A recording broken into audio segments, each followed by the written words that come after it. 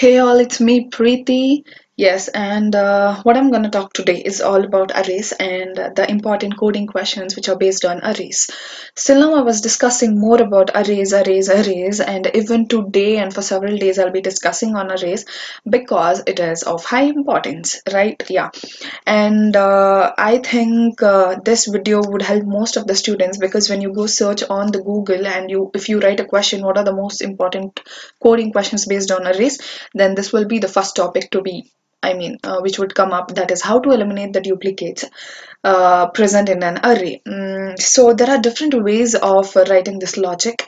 One might be this way. This is very simpler. In the next video I'll be talking about how to eliminate the duplicates of array using collections. So anybody who has learned Java or who's already trying to learn Java, then you might have heard this topic called collections, which is very important in the topic Java, because collections, they make something impossible to possible.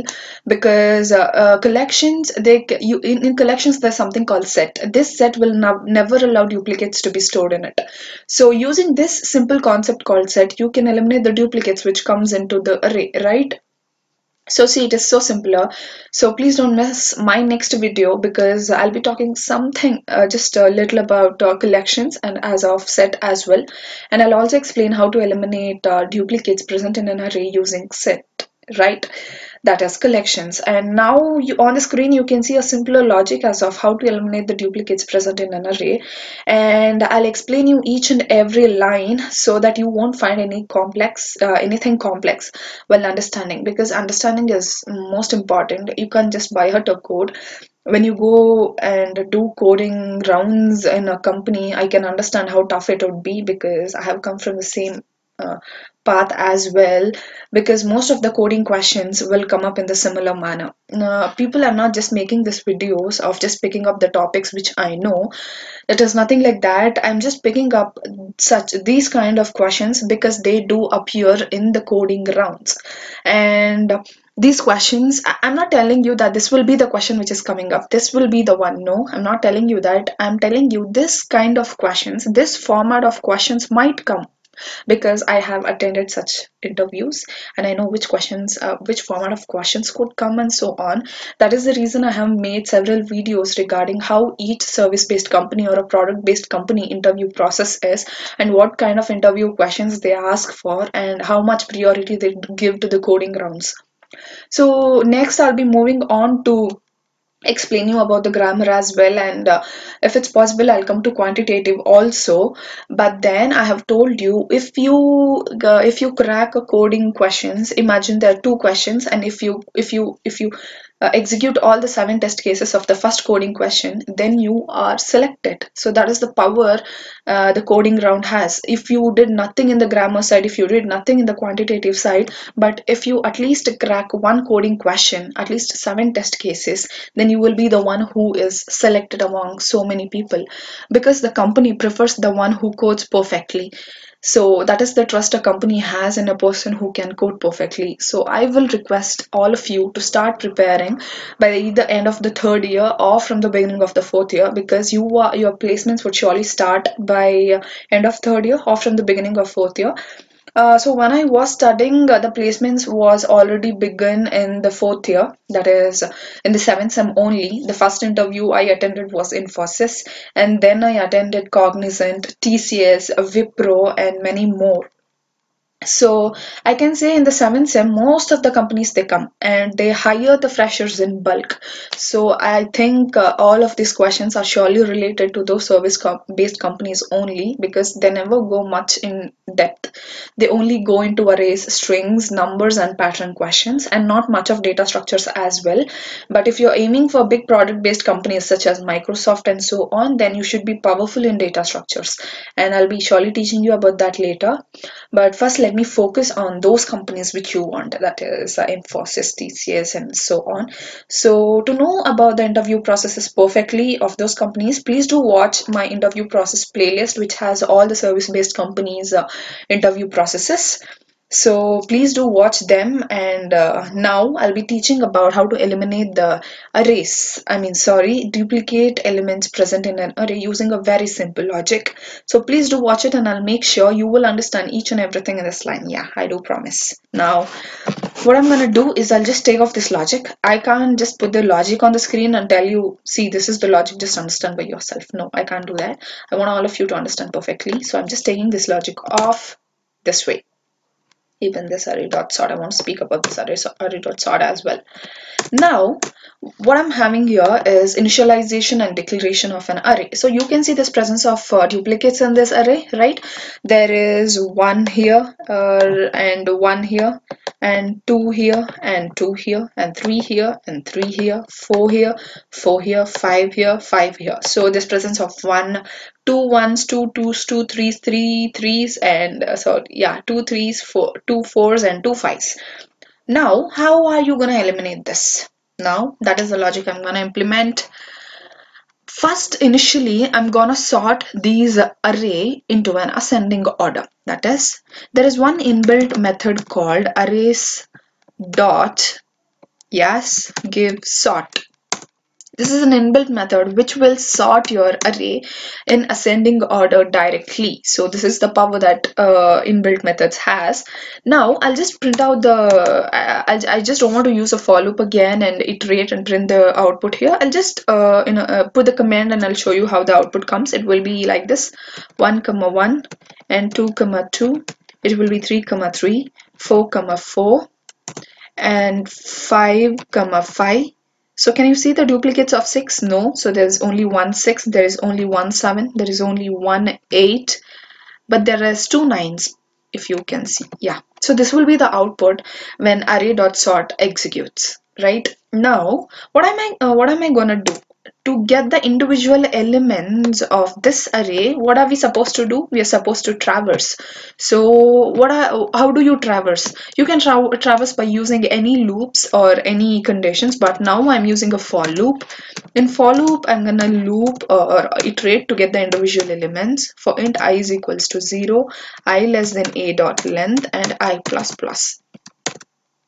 Yes, and now I'm gonna perform one simple logic to eliminate the duplicates. That is, I'm gonna compare, but here I'm gonna give a dot length minus 1. Why am I giving that length minus 1? I'll tell you why am I giving that. If a of I is not equal to a of I plus 1.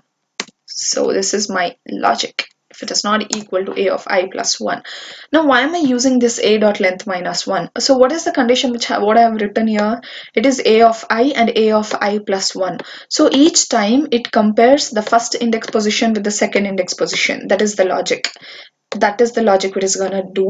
But since after sorting, this will be your array, so it is gonna compare your first index position with the second index position, second with the third, and third with fourth, fourth with fifth, fifth with sixth, sixth with seventh, seventh with eighth, eighth with ninth, ninth with tenth, tenth with 11th, 11th with 12th, 12th with 13th, 13th with 14th, 14th with 15th. And what it does here, it comes to 15th position and it tries to compare with the 16th index position as well. But if you can see, there is no 16th index position, and when there is no presence of 16th index position, when it executes, it will show me an exception telling arrays index out of bound exception. So it is telling me there is no such index present. Then you're asking me to compare. How would I do that? So I don't want that to happen. That is the reason I'm just giving length minus 1 so that it eliminates that last index position. I hope I made it clear. Now I've already told you what this is gonna do. That is, it is gonna compare my first index position with the second index position. So if first index position is not equal to second index position, that is, if one first index position is different from the second index position, then do store it. If both of them are equal, then don't store that element into my array. That is, please don't store them, they are duplicate. If the first index position and the second index position elements are same, then please don't store it. If first index position and second index position elements, both of them are completely different, then please store my first index element into a different array but not into the same array. So I'll just take another array, int result. is equals to new int,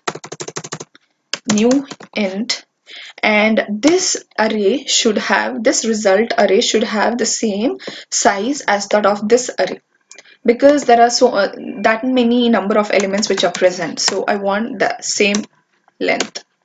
Now after this I'm gonna store, and to iterate this one we need one variable, right? So I'll give int k is equals to 0. Okay, so here what am I gonna do? I'll just increment, I'll use my result array and I'll place that k variable, and I'll store my a of 5 value. I hope you people understood. I'm just telling my compiler or my interpreter that if first index position value and second index position value are different, if one is different from the second one, then please store my first index position value into this array. Okay, if my first index position value and second index position value are same, then it never enters into this if loop. It fails and it comes out of if loop. It goes again to the for loop and it increments I to 1. So when it comes to 1, this one index position is compared with second index position. So you can see 1 and 2 are different, right? At that time it comes in and it stores 1 here. It stores 1 here. Again the I value increments and it goes back to for loop. When it goes back to for loop, you can see the second index position and the third index position are same. At that time it never enters into the loop, it goes out of the loop, and for loop increments. And when for loop increments, you can see that the third index position is compared with fourth index position. You can see they are different, they're not equal. At that time 2 is stored into this resultant array. So this is how what happens, that it just compares to first index position and second index position. If first and second index position contains the same values, then it never enters into the if condition. If first index position and second index position values are different from one another, only then it enters into the if loop, and that unique value will be stored into resultant array. I hope I made it clear, and there's no simpler method than this. So I think you understood. So what I'm gonna do, and at the end I'm gonna store the last element into my array. I'm gonna store this last element into the array to, as I told, it comes arrays index out of bound exception.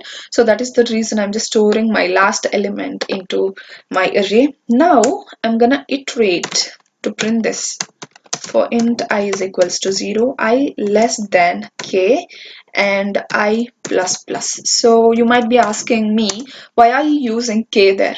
Why are you using k there? You can use result, right? So I can also use a result here, but when I use a result here, it prints it prints everything which is present here, not the elements. Yes, it will print only the unique elements, but what is the total length of this array? 1 2 3 4 5 6 7 8 9 10 11 12 13 14 15 16.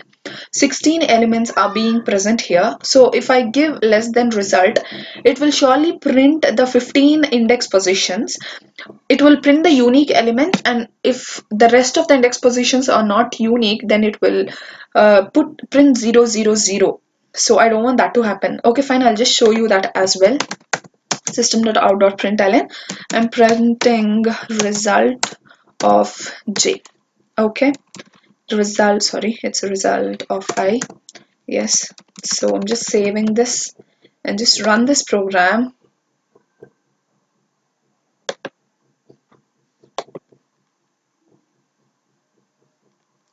Yes, run as Java application.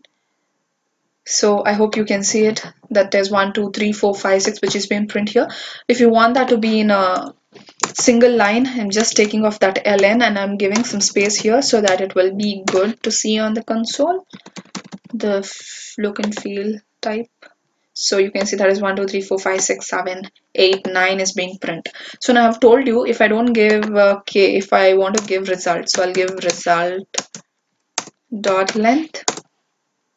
So what happens now? See, It will surely print all the unique values 1, 2, 3, 4, 5, 6, 7, 8, 9, but the rest of the ununique and duplicate elements will be coped up with 0, 0, 0.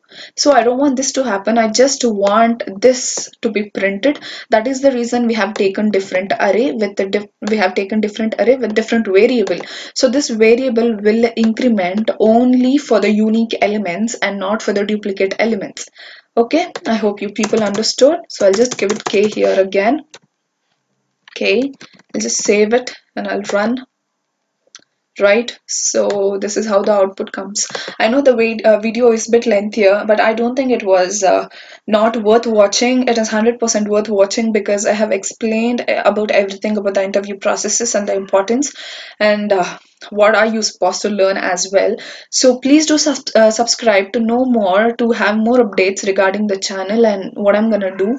So I hope you people understand, and do please watch my next video because I'll be explaining as of how to eliminate the duplicates present in an array using collections, which is of most important topic to be covered.